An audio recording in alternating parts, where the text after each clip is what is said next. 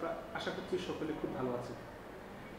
এই মুহূর্তে এমন একজন ব্যক্তির সাথে আপনাদের পরিচয় করিয়ে দেব। আসলে পরিচয় করিয়ে দেওয়ার মতো কিছু নয়, তিনি বাংলাদেশের একজন স্বনামধন্য সুপরিচিত একজন ব্যক্তি, যিনি একজন অধ্যাপক এবং বিশিষ্ট কলামিস্ট, লেখক এবং উল্লেখযোগ্য আমাদের স্বাধীনতার পর বা এই স্বাধীন বাংলাদেশের যে কজন বিশিষ্টজন রয়েছেন তার মাঝে উনি অন্যতম। তিনি সমাজ নিয়ে ভাবেন, সমাজের মানুষের কথা চিন্তা করেন এবং সমাজতান্ত্রিক বিভিন্ন বিষয় নিয়ে লেখালেখি করেন। তিনি আমার আপনার সবার সুপরিচিত শ্রদ্ধেয় অধ্যাপক সিরাজুল ইসলাম চৌধুরী। স্যার কেমন আছেন? আচ্ছা, ভালো, ঠিক আছে, ভালো। তোমার কথা, তুমি অনেক কথা বললে আমার সম্বন্ধে, এবার তোমার কথা শুনি। হ্যাঁ স্যার, আপনি তো অনেকগুলো কাজ করেন, তার মাঝে প্রথম কাজ হচ্ছে আপনার লেখালেখি করা, বিভিন্ন বিষয় নিয়ে লেখালেখি করা। তো সার্বিকভাবে লেখালেখিটা আপনার কাছে আসলে কি? আপনি কি হিসেবে লিখছেন বা কি ভেবে লিখছেন? কেন লিখছি, এটা হচ্ছে কেন লিখছি, এইটা হলো একটা কথা। তো কেন লিখছি যদি বলো, তাহলে বলা হয় যে লেখা আমার অভ্যাস বা লেখা আমার অনুপ্রেরণা বা লেখাই আমার বিনোদন, এগুলো আমি বলতে পারবো। কিন্তু আমি কেন লিখি, কেন লিখতে এলাম, এটা হচ্ছে যে আমার কাছে মনে হয়, এই জন্য এসেছি লেখার জায়গাতে, যে আমার কিছু বলার আছে এবং এই বলাটা কিভাবে তৈরি হচ্ছে, এই বলাটার মধ্যে তো কল্পনা থাকবে, চিন্তা থাকবে, কিন্তু এই বলার মধ্যে আমি অনুভব করি যে একটা জিনিস আছে, সেটা হচ্ছে ন্যায় অন্যায়ের বোধ।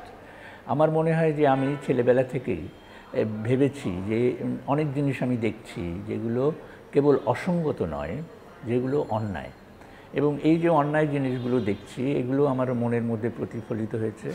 এবং তখন অল্প বয়সে অত পরিষ্কারভাবে বুঝিনি, যত বয়স বেড়েছে ততই বুঝেছি যে এই অন্যায়টা বদল করা দরকার, এই ব্যবস্থাটাকে অসঙ্গতি না, অন্যায় যে ব্যবস্থা সেইটাকে দূর করা দরকার, এবং সেজন্য একটা সমষ্টিগত উদ্যোগ দরকার।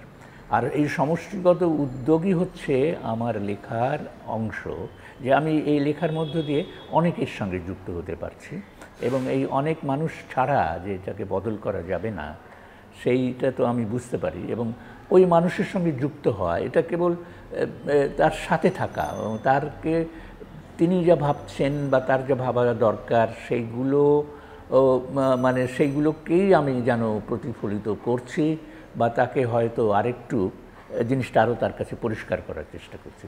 কাজে মূল জায়গাটা হচ্ছে ন্যায় অন্যায়ের বোধ। আমার ধারণা যে ওই বোধ থেকেই আমি এই লেখা, এবং আমি এই জন্য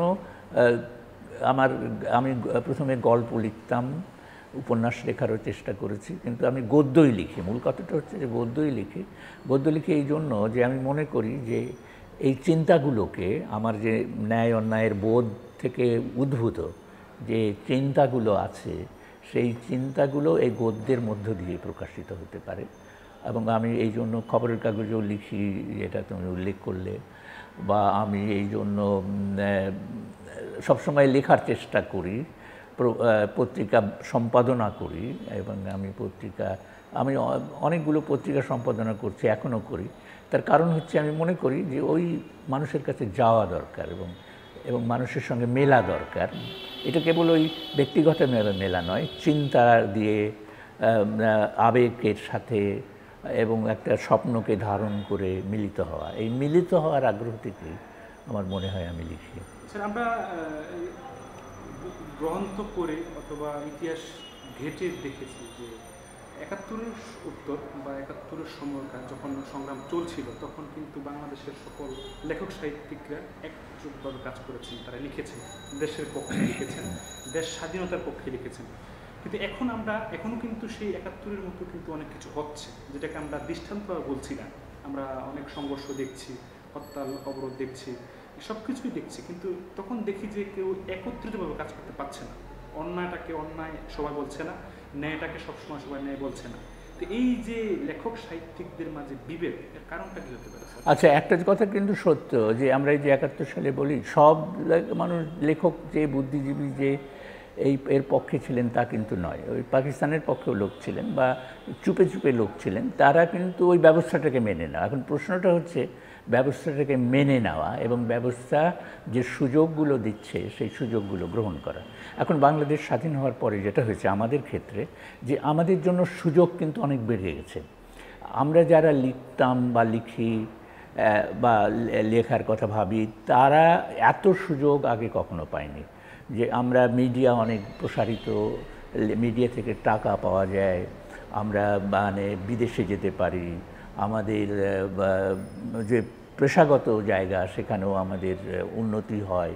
এই যে স্বাধীনতা মানেই হলো যে অনেক সুযোগ এসে যাওয়া, এবং এই সুযোগগুলো আমরা আশা করিনি। স্বাধীনতার যে জন্য আমরা প্রস্তুত ছিলাম না, এবং এই স্বাধীনতা যে মানুষের মুক্তি আনবে এই কথাও আমরা ভাবতে পারিনি এবং মুক্তি আনেনি। কাজেই এই ব্যবস্থাটা ইতিমধ্যে যে পুঁজিবাদী ব্যবস্থার কথা আমি বারবারই বলছি, সেই পুঁজিবাদী ব্যবস্থাটা আরও নৃশংস হচ্ছে। সে সুযোগ দিচ্ছে একদিকে, আরেকদিকে সে স্বাধীনতা কেড়ে নিচ্ছে। যে এখন আমরা তার বশংবদ হচ্ছি, তার পক্ষে অজান্তেই হয়তো বলছি এই ব্যবস্থার পক্ষে। এই ব্যবস্থা বদল করার জন্য যে চেষ্টা, সেই চেষ্টাটা সামগ্রিকভাবে নেই, এবং এই চেষ্টাটা হচ্ছে দুটো জিনিস হবে। আমি যদি এই ব্যবস্থার বিরুদ্ধে যাই, একটা হবে যে আমার যে ওই সুবিধাগুলো পাচ্ছি সেই সুবিধাগুলো আমি পাবো না। আরেকটা হবে যে রাষ্ট্র যেহেতু এই ব্যবস্থার রক্ষক, রাষ্ট্র কিন্তু আমার এই তৎপরতাকে ভালো চোখে দেখবে না, হয়তো উপেক্ষা করবে, নয়তো বেশি যদি আমি এগিয়ে যাই তাহলে আমাকে নিয়ন্ত্রণ করবে। উপেক্ষা এবং নিয়ন্ত্রণ এই দুই কাজ করবে। কাজে আমার পক্ষে ব্যক্তিগতভাবে আমার পক্ষে এই সুযোগ এসে গেছে। আবার সুযোগ নিলে আমার অনেক ভালো, সুযোগ না নিলে আমার ক্ষতি হওয়ার সম্ভাবনা এইটাই।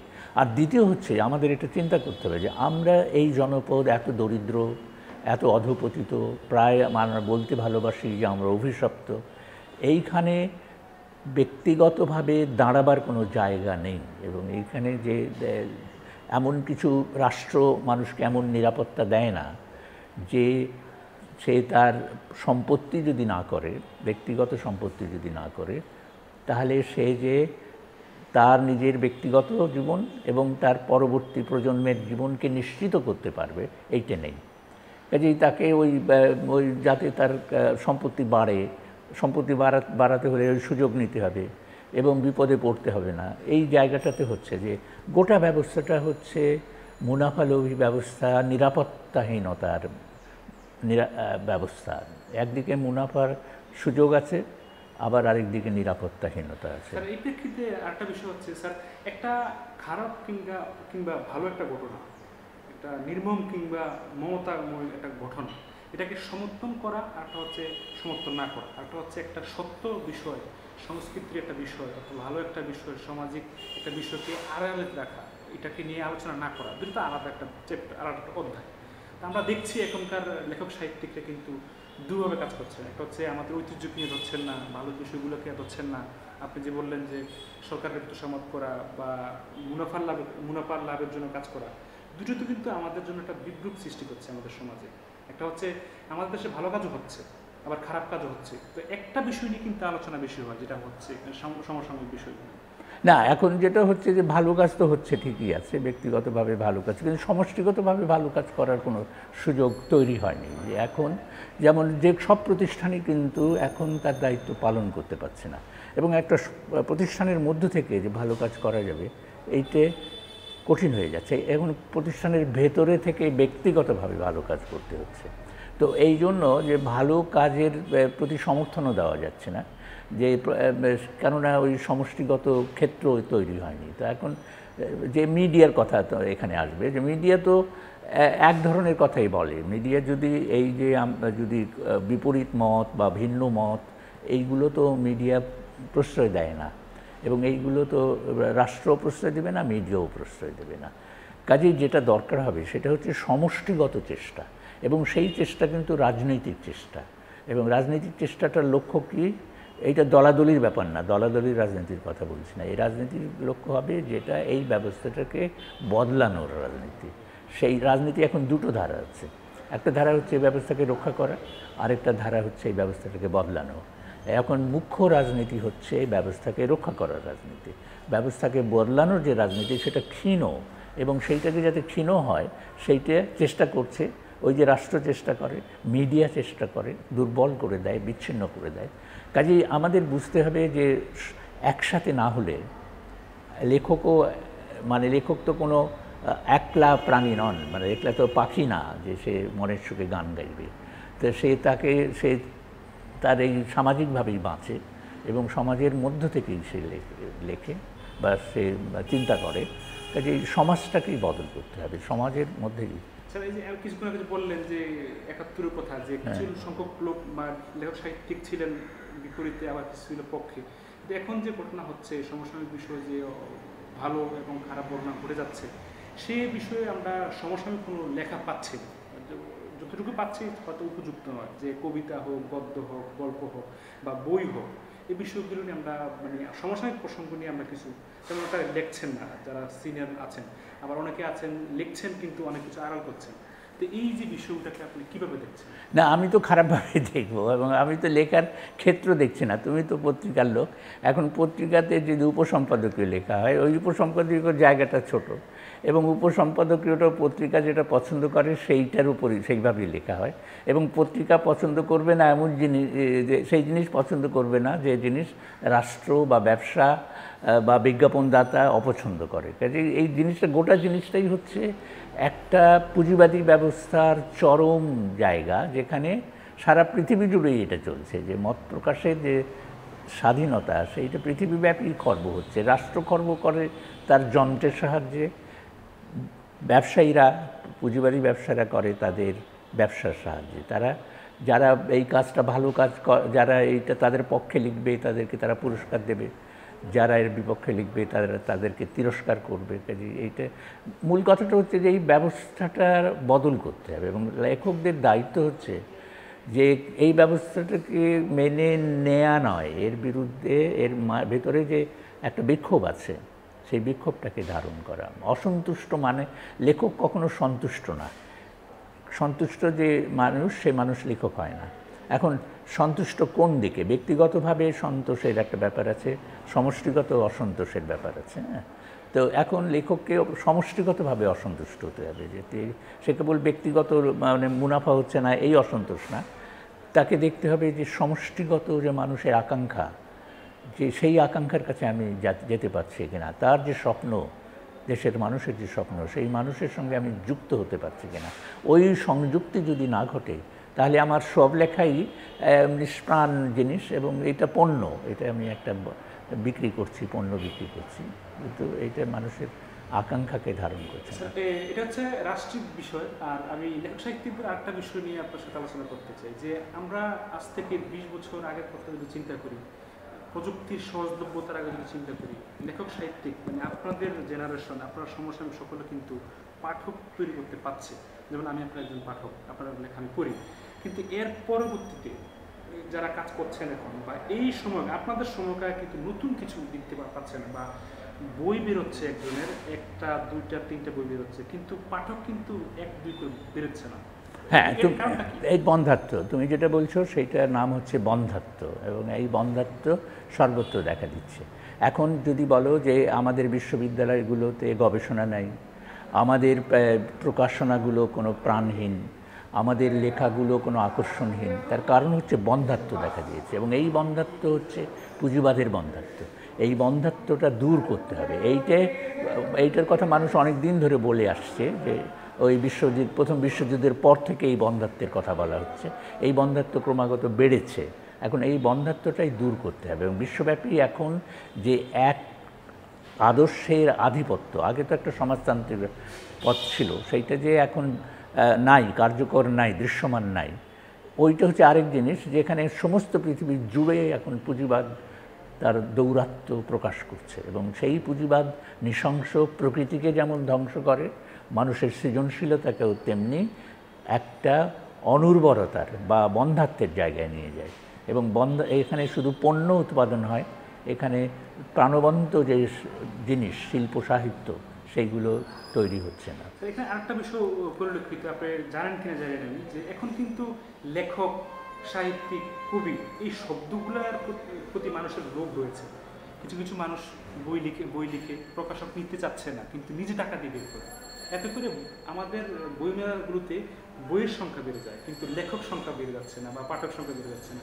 এই যে শব্দের বিশেষণের প্রতি মানুষের লোভ, এটা আমাদের সাহিত্যের জন্য কতটা মানে অবশ্যই ক্ষতিকর হচ্ছে। যে এটা তো মানুষের সমস্ত কিছুই ব্যবসা, মানে যার টাকা আছে সে বই প্রকাশ করছে নিজের টাকায়, বিক্রি হলো না হলো নিজেকে জাহির করা। এবং লেখকের কাছে তো সেইটা না, লেখক তো মানুষের সংবেদনশীলতার কাছে যেতে হবে, আকাঙ্ক্ষার কাছে যেতে হবে। সেই মানবিক দিক দিয়ে একজন লেখক আসলে কিভাবে আছে, তার তো সংসার রয়েছে, তার তো খরচের বিষয় আছে। যেমন আপনি একজন লেখক, সেইটাই তো সমস্যা।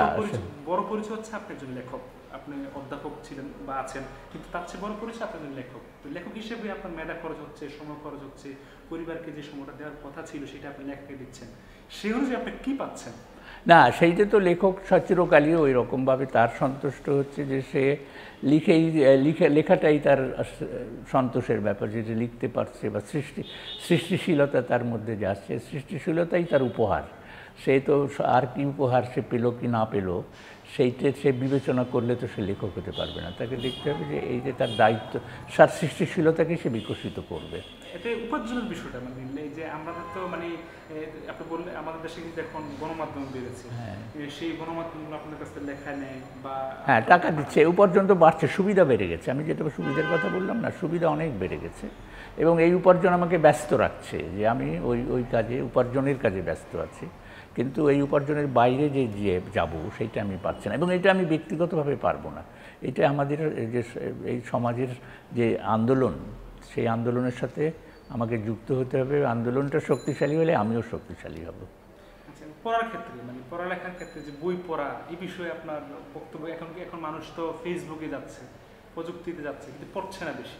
না, পড়ার কোনো বিকল্প নাই, পড়তে তো মানুষকে হবেই। এবং মানুষ তো ওই ফেসবুকে দেখা আর পড়া তো এক জিনিস না। পড়া তো সাথে থাকবে, বই নাড়াচাড়া করবে, ওই জায়গাতে আবার যেতে হবে। আমি যে বন্ধ্যাত্বের কথা বললাম, যে সেই বন্ধ্যাত্বই প্রতিফলিত হচ্ছে এই বইয়ের প্রতি তথাকথিত অনাগ্রহের মধ্যে, যে এই জায়গাটা ভাঙতে হবে। এইটাতে এখানে আমাদের দেশে স্যার ভাঙা সম্ভব? না, এটা তো আমাদের দেশে আলাদা না, এটা সারা পৃথিবী জুড়ে এটা চলছে। এটা সম্ভব হতেই হবে, কারণ মানুষকে তো বাঁচতে হবে, পৃথিবীটাকে তো বদলাতে হবে। আপনি তো অনেক কিছুর সাক্ষী রয়েছেন। আপনার আমি যদি ভুল না করি, আপনি 1939 সালের 23শে জুন জন্মগ্রহণ করেছেন, আপনি যদি ভুল না করি স্যার। তো সেখান থেকে আপনি দ্বিতীয় বিশ্বযুদ্ধ, 69 গণঅভ্যুত্থান, তারপরে 71, তারপরে আরো অনেক কিছু দেখেছি। হ্যাঁ, ঠিক আছে। এখন যে অবস্থানে আমরা আছি, সে থেকে পেছনের অবস্থানগুলোতে কতটা পার্থক্য দেখতে পাচ্ছেন? আমরা আসলে কি এই যে অবস্থা, না, একটা তো জাগতিক উন্নতি তো হয়েছে, মানে এমনি বৈষয়িক উন্নতি তো হয়েছে, কিন্তু ভেতরের উন্নতি তো হয় নাই। এবং এই উন্নতি সকল মানুষের হয় নাই। দুটো জিনিস হয় নাই, যে সকল মানুষের উন্নতি হয় নাই, এক। দুই নম্বর হচ্ছে যে এই উন্নতি মানবিক উন্নতি না, এটা একটা কৃত্রিম উন্নতি। এইটাই হচ্ছে মূল সমস্যা। স্যার, এই উন্নতি বা অবনতির বিষয়গুলোতে সার্বিকভাবে সব বিষয় অস্থিরতা দূরীকরণে একজন নারী বা নারীর প্রেম কতটা ভূমিকা রাখতে পারে? না, নারী আলাদা কোনো ব্যাপার না, পুরুষ নারীর আলাদা কোনো ব্যাপার না। এগুলো সমতার ভিত্তিতে সকলেরই ভূমিকা থাকবে। নারীর কোনো আলাদা ভূমিকা আমি কখনোই দেখি না। আমি মনে করি তারও ভূমিকা, ঘটনাক্রমে সে নারী, আরেকজন পুরুষ, কিন্তু ভূমিকা একই। ভূমিকা হচ্ছে যে এই ব্যবস্থাটাকে মোকাবিলা করা। এখনকার সমস্যাটাই হচ্ছে ব্যবস্থার মোকাবিলা করা, মোকাবিলা করে একে বদল করা।